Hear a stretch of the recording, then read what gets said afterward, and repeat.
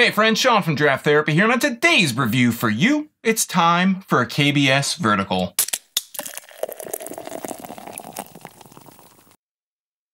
So you might be aware of a little beer called KBS. I don't know if you've ever heard of it, but it was just released to Founder's wider distribution footprint on March 15th of 2019, and I just happen to have some of it right here. So for the closest thing I can approximate to science, I have some different years of the beer that have been aged in a couple of different ways. First up, I have a fresh bottle from this year. I picked it up on March 8th from the Detroit Tap Room about a week before it hit store shelves. I also have a 2018 bottle that's been refrigerated at roughly 45 degrees for the last year. And last but not least, I have a bottle of 2018 that's been kept at a pretty constant 60 to 65 degrees in my basement in my cellar.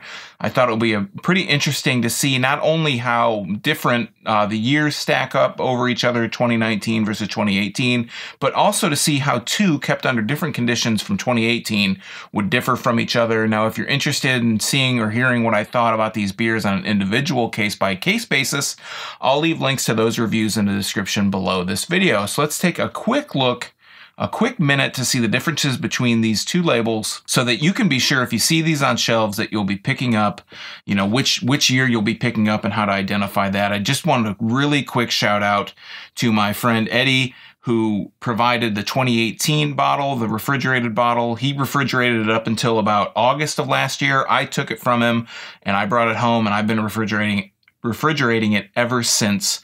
And looking really quickly at the labels, the only difference that you're going to notice on these bottles, if you pick up a 2018, if you happen to find a 2018, if you pick up a 2019, the only difference, and I'll put a little inset, is on the back. There will be, the 2019 just says 2019 series, and the 2018 says 2018 series. And other than that, the difference will be when they have been bottled.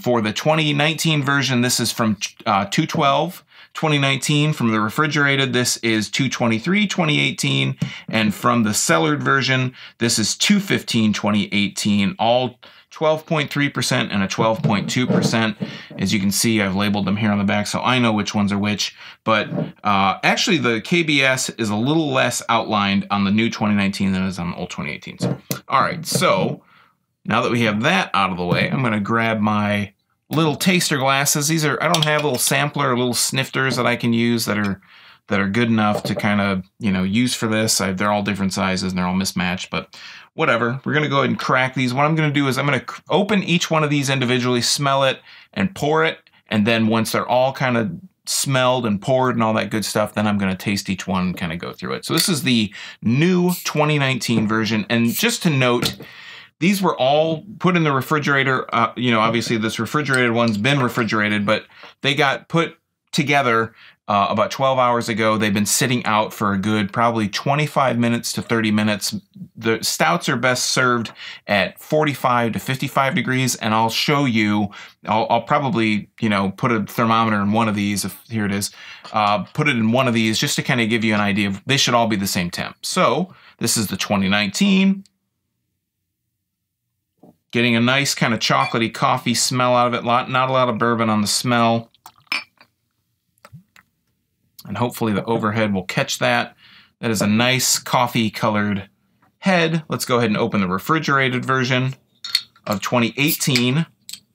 All the caps are these gold caps. The insides are pretty much identical.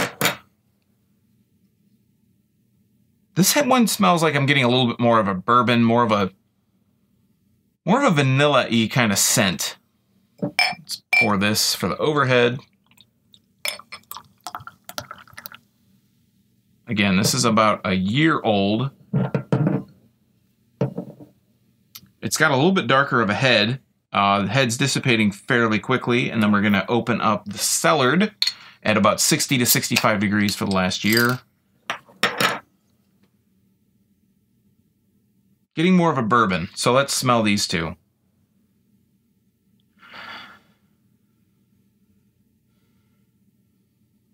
I mean, they're pretty darn close. So let's get the overhead here. This is the Cellared 2018.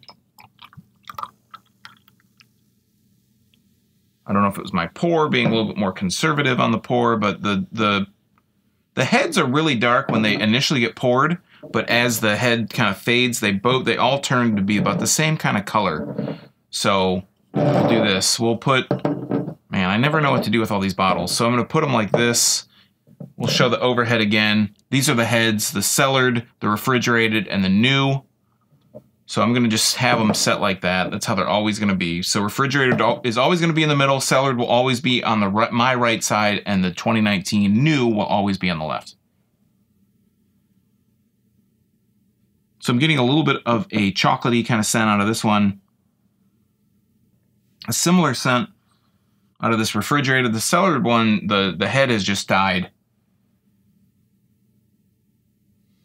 They all just smell really similar. Chocolatey, under some bourbon notes. Maybe a little bit more bourbony. And again, a little bit more bourbony. So these smell really similar. So let's go ahead and dive into these. Oh, let's get the temperature on these. I'm expecting them to be about right around 54 degrees. And I'm only gonna, you know, look at one because they should all be the same. They've all been out of the refrigerator for the exact same amount of time. They have all been in the refrigerator for the exact same amount of time. So all things being equal, they should be the same. I am bottoming out at about 54 degrees. So if you can see that, it should say 54 degrees. It's probably raising up now. So let's go ahead and now we're going to dive right in.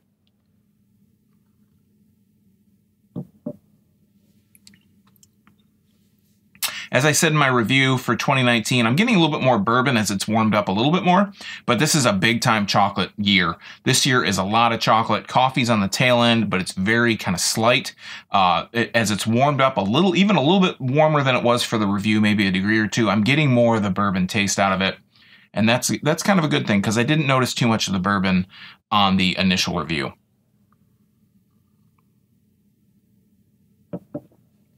But yeah, loads of cocoa, loads of chocolate, and a bourbon kind of overtone to the whole thing. So that's 2019 new, brand new. This is a refrigerated 2018.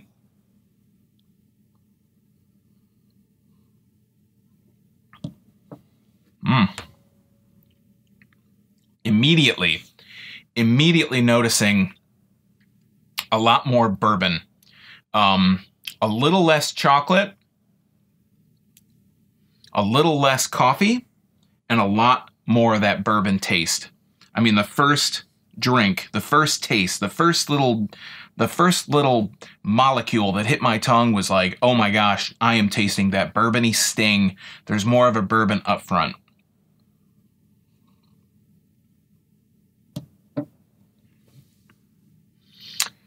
On the second drink, I'm getting more of the bourbon on the tail end. I'm getting a lot more bourbon on the aftertaste on the finish. So let's go ahead and dive into the Cellared 2018.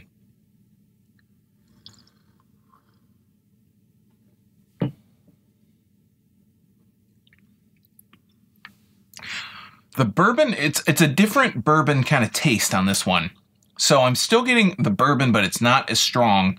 It's a little bit more mellowed. I'm getting more coffee and a little bit more of that bourbon mixing in there to kind of create this almost vanilla kind of taste. I'm getting that a little bit more on the cellared version, on the kind of mellowed cellared version. What I want to think is that when you refrigerate a beer like this for that long of a time, it kind of slows down the aging process because it's at a constant temperature. All the stuff that's in the beer that's working in there kind of slows down. It doesn't change the beer in the exact same way. So that's kind of why I wanted to show you a refrigerated version versus a cellared version.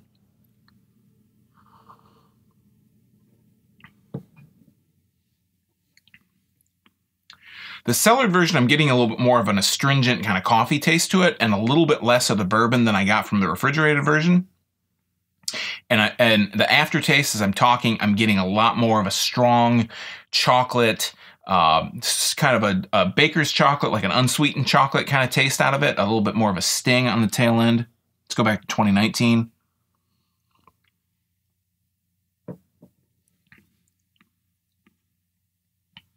Yeah, 2019, again, as it warms up, it kind of gets a little bit more of that bourbon bite to it, but it has such a strong chocolate, loaded kind of taste to it that the chocolate really pours through. The bourbon's in there. It's still a subtle overtone. And then the coffee's in there on the finish. I think overall, I like 2019 a little bit better than I like 2018 overall, just because I like to have that chocolate taste in there a lot more than I've been able to pick up in 2018. And even when I remember just drinking 2018, the chocolate wasn't in there as much as the coffee was really strong. And there was more of a bourbon kind of profile to it. Maybe more also of an oak kind of flavor than 2019 has. But I just enjoy the fact that 2019 is really strong on that chocolate. And that's what I want out of a stout like this, is that really strong chocolate taste with the coffee that's kind of in there on the tail and the bourbon that kind of lays over all of it. Let's go back. I feel like 2019 is a known commodity, but these two are just a little bit different. So let's do the refrigerated one more taste.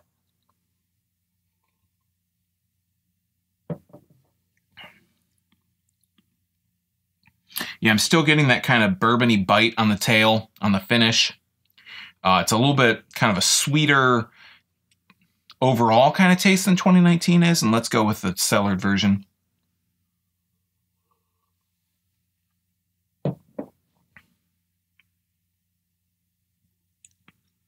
And I feel like, I've said this before, but the cellared version, the one that's been kept in kind of a 60 to 65 degree environment, is just kind of like everything's mixed together really well. Like everything's come together. I don't notice overpowering chocolate. I don't notice an overpowering coffee, and I don't notice an overpowering bourbon. I think with the refrigerated, and I remember last year's being really strong on the bourbon front.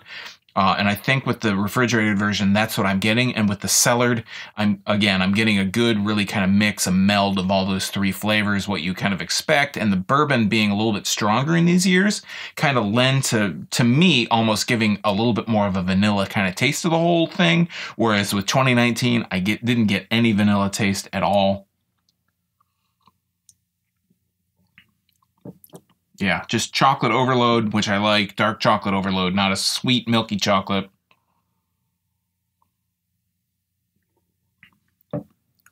Strong bourbon up front, but much more coffee on the refrigerated. And the cellared seems to have a little bit more of a subtle bourbon taste in there, as well as a strong coffee aftertaste with a little bit of that chocolate mixed in for good measure. If I had it all to drink over again, I think my pick would be 2019, and maybe that's blasphemy. I don't know how other people feel about that, but I really like 2019 a whole lot. I would take a mellowed kind of cellared 2018 version as my second, and my third choice, not that and they're all still really good, but my last pick of the three would be the refrigerated, just because that bourbon is still really strong in there. It has a really nice coffee taste to it, which I like the coffee taste, but I prefer to have the chocolate be the dominant taste in the whole package.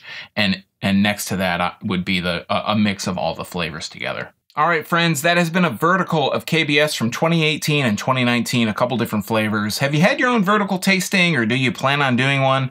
Or have you just tried each individual year and you have a favorite? Let me know in the comments down below. And while you're down there, if you like Michigan beer, you might want to subscribe and click that bell, because I'm here talking about Michigan beer twice a week on Tuesdays and Thursdays for free, just for viewers like you. I'm sure you'll see something that you either haven't seen before or you're curious about trying. And if you watch this long, I have a surprise for you. I'm giving away a 2019 KBS glass, fully wrapped. It hasn't touched my lips, I promise. I haven't even taken out of the wrapping yet. All you need to do is share this video somewhere on social media and leave me a comment with the site that you saved it on so I can verify. And I'll pick one lucky winner at random on April 2nd, and I'll contact you, send you a glass, and maybe some other goodies too. You have to be in the lower 48 states to qualify for this giveaway, so sorry, Alaska and Hawaii. So until next time, I'm Sean from Draft Therapy. Thanks for stopping by, and remember, drink craft beer, all this stuff. Support your local breweries wherever they are, and most importantly, don't forget to treat yourself to a little draft therapy. Thanks for watching. Cheers.